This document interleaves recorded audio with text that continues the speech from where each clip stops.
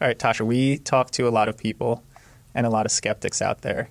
What do you think are some of the key things that people are still skeptical of with Tesla's ability to launch? To be clear, FSD right now is not perfect. There still are interventions. And so I think often people say, well, okay, how are they able to launch when, I still have to take over in these specific scenarios or when it doesn't work in bad weather? And I mean, I think a key thing that is maybe not talked about often enough is that they'll likely launch with remote operators. I mean, that's what Waymo does. That's what Cruise did. So it doesn't have to be perfect at launch. It just has to be good enough such that you can sub in this remote operator system. And of course, the more you do that, the more complex it's going to be and the more costly it's going to be. So they probably want to reduce the amount of time that the remote human operators help the car.